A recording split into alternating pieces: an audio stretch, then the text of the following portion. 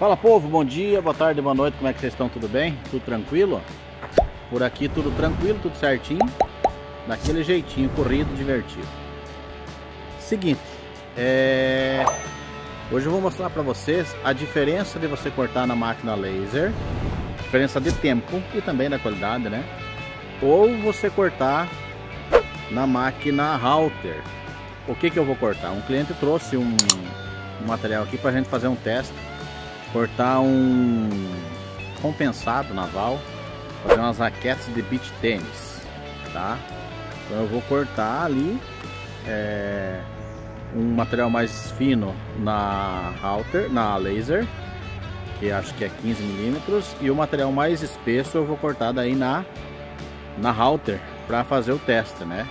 Então no vídeo de hoje vai ser basicamente isso. Vou cortar uma peça, mostrar o tempo que demora para cortar uma peça, e daí na sequência eu mostro para vocês cortando na router e quanto tempo que demora para cortar na router. Lembrando que o material que vai ser cortado na router é bem mais grosso, tá bom? Vamos lá? Pessoal, falei para vocês que eu ia mostrar então aqui cortando na laser, mas deu errado. Não tem como cortar, não dá. Não corta, ó. Tá? Ele pega fogo aqui, ó, como vocês podem ver aqui, ó, e não corta, não vaza, né? Então não tem como cortar na laser. Era para ser um vídeo, vai sair outro. Então vamos cortar esse material aqui na router, né? Já que na laser não deu, vamos cortar na router. Então vamos mostrar a diferença de tempo, você cortando esse mais fino e outro mais grosso. Tá bom? Vou preparar lá e já volto aí para mostrar para vocês. Então, como não deu de um jeito, vai ter que dar de outro. Não é assim que funciona. Estamos cortando naquele esquema que tem um vídeo para trás aí, cortando metade no sentido concordante e metade no sentido discordante, para que o acabamento fique fácil ou fique pronto. Depende da maneira como você pensar nisso. Então estamos cortando, como vocês estão vendo aí, compensado naval. Corta bem, não fica nada para fazer acabamento, ó, como vocês estão vendo, fica certinho. E é isso aí. Eu vou deixar cortar essas peças aqui. Quando começar a cortar no sentido discordante, eu volto aqui e mostro para vocês, tá bom? Olha só, pessoal, terminou então de fazer o primeiro corte, o corte no sentido concordante. Agora vamos fazer o corte discordante. Vamos ver se ele vai cortar aquela peça ali, como que vai ficar o corte, se vai ficar bom, se não vai. Mas eu acredito que vai ficar legal, né? Tá cortando, vocês estão vendo ali. Agora vamos acompanhar, ver o que acontece.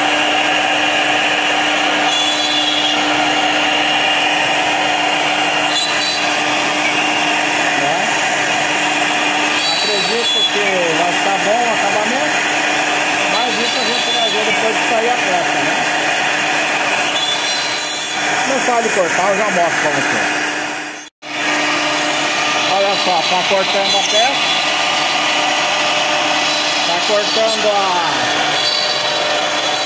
2,5 metros de velocidade, como vocês estão vendo aí.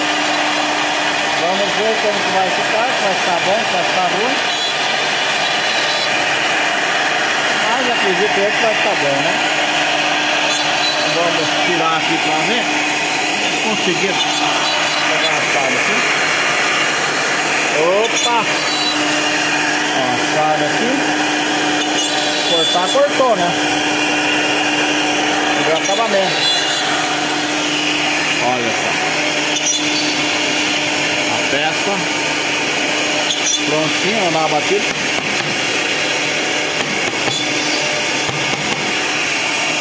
Tá aí a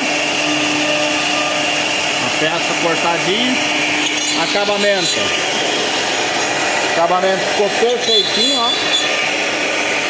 Tem nada para ser feito.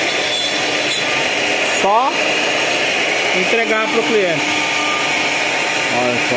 Aqui deu uma lascadinha aqui. Mas isso dá pra gente ajeitar. Acho que é só um teste, né? É só a gente entrar com a fresa. Só a gente entrar com a fresa em rampa, que não vai lascar aqui, ó. Mas ficou bom. De maneira geral ficou bem legal, ó. Bem legal mesmo. Vamos ver aqui. Ver se o cliente vai aprovar. Se ele aprovando, a gente já entrega. Então mais um material que a gente está cortando na halter aqui, que é o compensado naval. E fica bom. Fica reforçadinho. Agora é só fazer o detalhezinho, o cabo, né? Mas quem vai fazer é o nosso cliente. Fica legal. Vamos voltar amanhã. Então, pessoal, aqui saíram as peças, já estão aqui as peças prontas, como vocês podem ver. Ó, todas legais, tudo legal, tudo certinho, corte. E saíram aqui, já duas já foram, três já foram, ó. 2, 4, 5. O cliente vai ver se fica bom para ele, né? E aí já a nossa parte teoricamente já está pronta. A máquina se comportou bem, como sempre, né? Sem nada para reclamar, e é isso. Com isso concluímos nosso vídeo.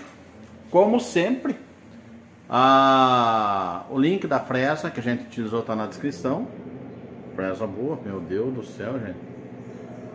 Faça um pix aí para me ajudar a cortar o cabelo. Ah não, para me ajudar a implantar cabelo, não tem mais nada aí.